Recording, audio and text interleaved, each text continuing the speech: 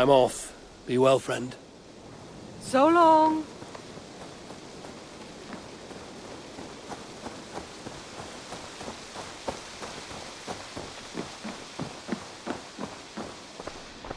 Good to see you. I'm grateful to see Basim returned. There's so much more I wish to learn from him. What is it you do here again? When you eliminate any member of the Order of Ancients, bring their medallion to me. It will help to keep a tally of how many still live.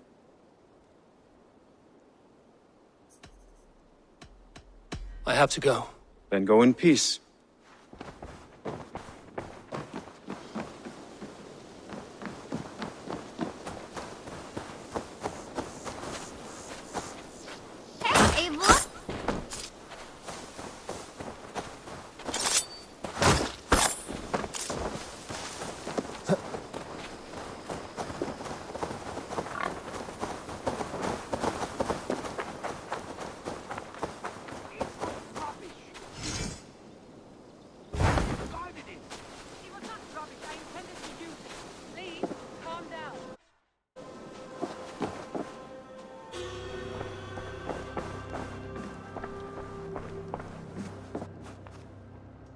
Randvi, what is this?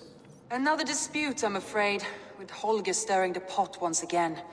Will you set in judgment? Judgments are the burden of a Jarl. This is Sigurd's duty now. He refuses to leave his quarters.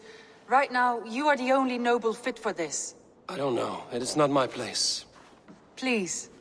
Only until Sigurd recovers his strength. All right. Once more. Gudrun, Holger, come forward. You will state your cases, and I will hear you out and be as swift in my judgment as I am able. Gudrun, you may speak. I have been robbed, Eivor. My property defaced. 3 days ago, I discovered some of my sailcloth missing. I scoured the settlement in search of it. Passing Holger's home, there I see it. Boldly displayed and worse, defaced, with scrawls and silly stories upon it. Lies and slander! Holger, quiet. You're well acquainted with the rules of this trial. Now, Gudrun, what did you do upon discovering your sailcloth? I confronted him, demanding silver. For sil with Holger's inky scratching cannot be sold or bartered, can it? I ask only that I be paid for the property that was taken from me, yet he refuses. So Holger took something that belonged to you and defaced it. Now you wish to be paid for the item. Do I understand? That is right. Holger, what say you in your defense? Short days ago, I found a pile of mildew-stained detritus beneath the docks, and salvaged what I could. I wish to use it as a canvas, you see? As a conveyance for my latest works.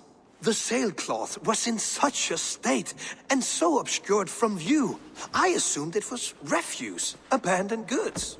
I see. My motives were honest, Eivor. Would a thief be so brazen as to display the fruits of his crime? Hardly. Yet here she claims I have robbed and defaced her property, when all I took was rubbish left by to rot. Nonsense. My only crime here is that I gave something ugly and decrepit a bold new life. I see. So you feel Gudrun disposed of something and now unreasonably seeks its return? Exactly, yes. All right, I have heard enough. I might have profited from that cloth. Holger has all but robbed me of a future boon. It was garbage. Yet now it's a part of something greater. If anything, I have increased its value. You ought to thank me. Oh, I will thank you with the back of my... Quiet! Let me speak.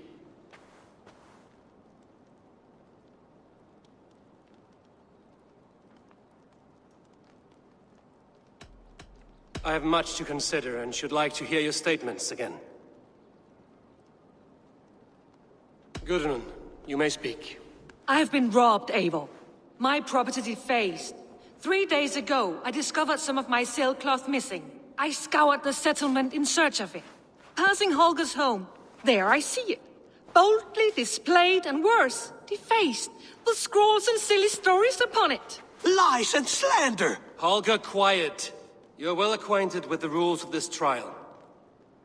Now, Gudrun, what did you do upon discovering your sailcloth? I confronted him, demanding silver.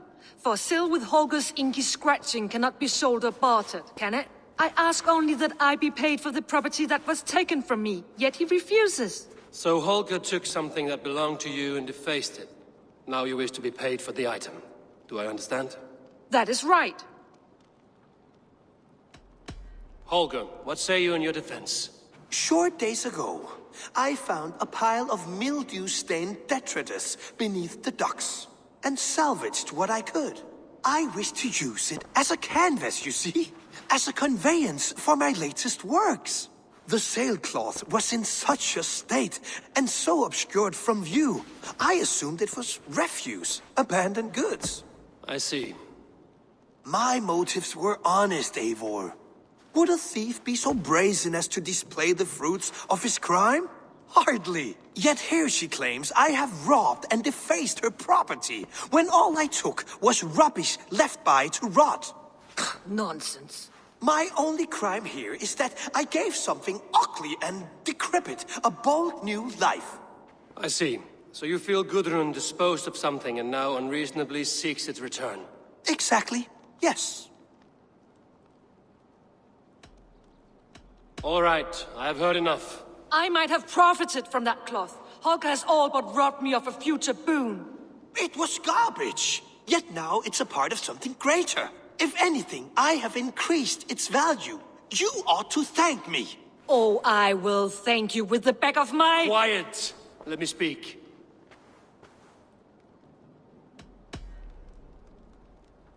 After careful thought, it is clear that... What is this? What are you doing? Holger and Gudrun are at odds. I hope to find a resolution. That duty is mine alone, Eivor. You know this. Stand aside. You were not here, brother. Nor did I wish to bother you. A sallow excuse for such a bold defiance. I hope you enjoyed it. Are you finished singing, my dear Skald? My Jarl, as I was saying, Stop! Enough! I have heard more than enough to render my judgment. For as long as I've known you, Holger, you have spun words into lies. You weaken the minds of children, and delude the minds of men. I've shown you too many years of tolerance. And rather than exist in grateful meekness as Holger the liar, you sink lower. You become Holger the thief, robbing a woman of her livelihood, all in the name of your stupid stories. Sigurd, Jarl, no, that is not the... This is the consequence of your actions. You will pay Gudrun the value of 30 sailcloths. 30 times? Surely you jest. That would ruin me, Sigurd. Do I look like one to play pranks, Holger? Pay the fee, or be exiled. Great, Jarl. If I may, I seek only compensation for a single sailcloth. The rest is... 30 times! In silver! That is my judgment. Eivor, please. Does this not seem unfair?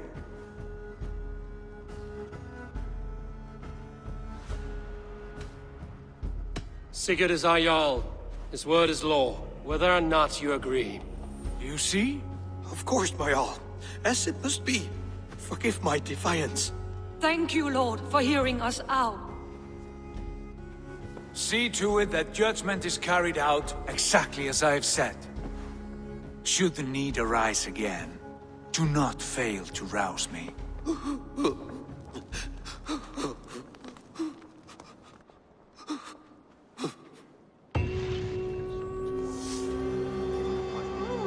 Thank you, Holger. And please, do not let this blunt our friendship. I did not mean for this to hurt you.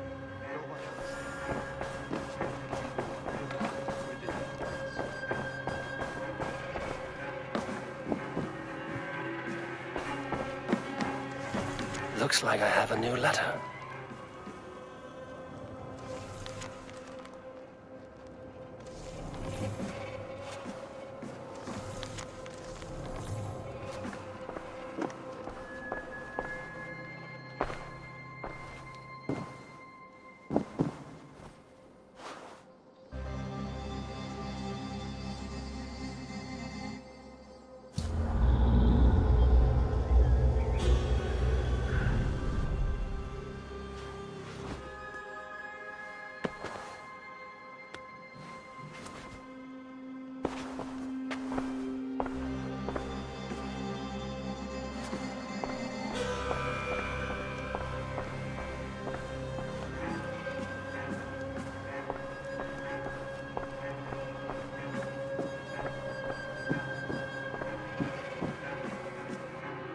You look well.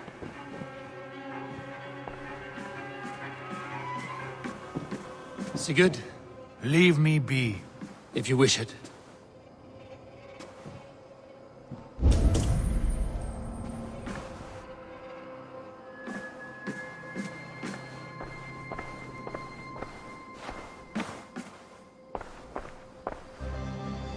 I want to thank you for your judgment, Eivor.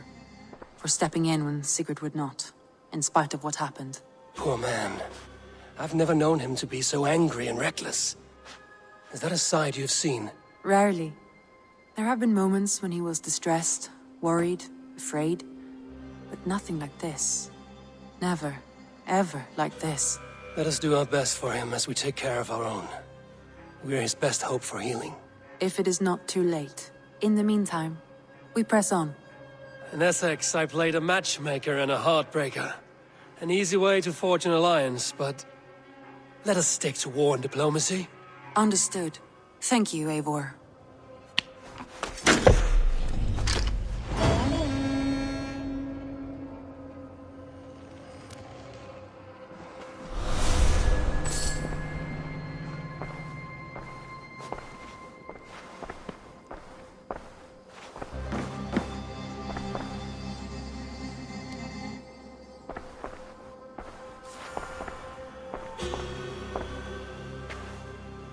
I want to see the Alliance map.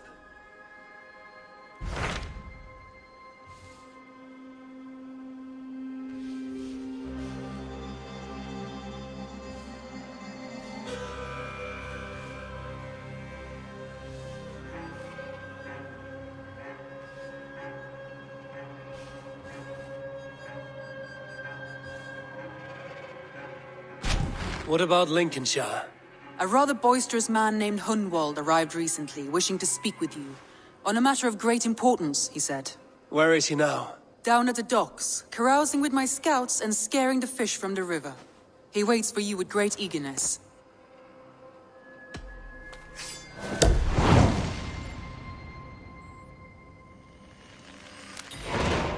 He sounds charming. I will meet him at once. Protect your ears.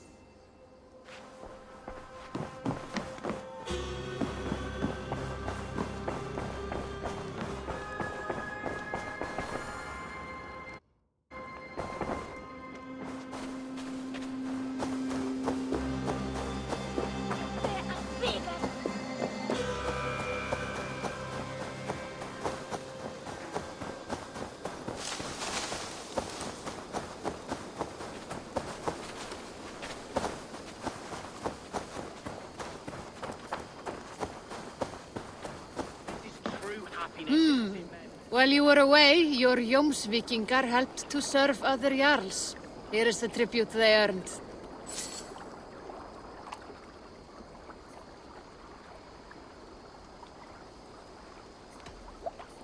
I would like to reorganize the crew.